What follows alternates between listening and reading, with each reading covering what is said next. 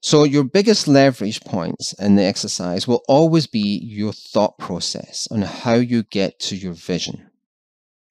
Let me explain.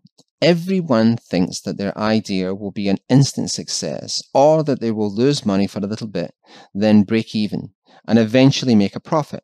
This is called the J curve. You can have a look at the image, and you often hear venture capitalists say, you know, what does a hockey stick look like? Because it's shaped kind of roughly like a hockey stick.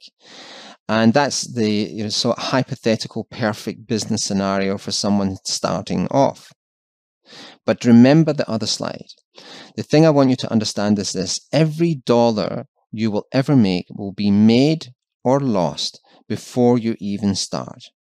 It all happens at the start. If the idea is bad, you won't know that until you've started executing the idea. If your strategy to scale is bad, you only find out the results after you start to implement. Your results are a reflection of your executed ideas. If the initial idea is bad, the results will be predictably bad also, because no amount of brilliantly executed plans can make up for the initial idea or concept being flawed.